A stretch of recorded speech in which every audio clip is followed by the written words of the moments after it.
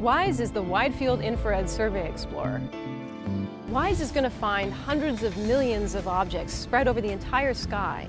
And for us, that's like a treasure map. We think there are about as many grains of sand on this beach as there are stars in the entire universe. So the task of finding rare objects in the universe that we're interested in requires the maps that WISE is going to make. It's a bit like using this metal detector here to try to find gold coins that are buried in all of this sand. WISE consists of a fairly modest-sized telescope, about 40 centimeters in diameter, that would sort of fit under your arm.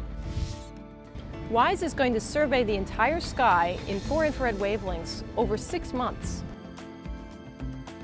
All-sky surveys are one of the basic tools that astronomers use to find interesting and unusual objects.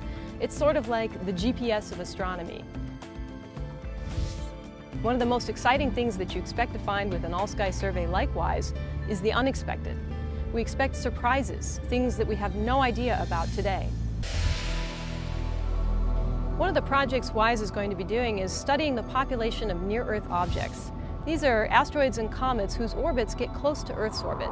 Now, this doesn't necessarily mean that they're going to hit the Earth, but we do want to pay some attention to them. With WISE, we'll be able to tell something about how many there are, what their sizes are, and what they're made out of. Whether they're soft and crumbly like this ball of sand or solid rock like this rock right here. In visible light, an object that's small and shiny reflects the same amount of sunlight as an asteroid that's big and dark. But when we look with an infrared telescope, we're seeing heat that's emitted from more sides of the asteroid, so we get a much better true measurement of the object's size. And this is important because it allows us to tell whether or not we're dealing with an object that's this big or an object that's this big. The maps that WISE is going to be generating can be used to find all sorts of rare and unusual objects. One of these objects is the most luminous galaxy in the entire universe. But finding it is about like trying to find one particular grain of sand on this entire beach.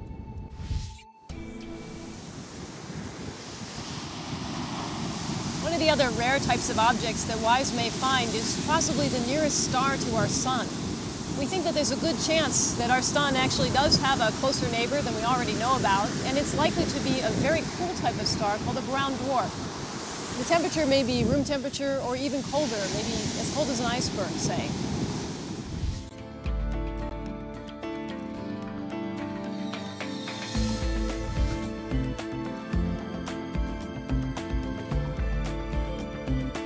With WISE, we expect the unexpected.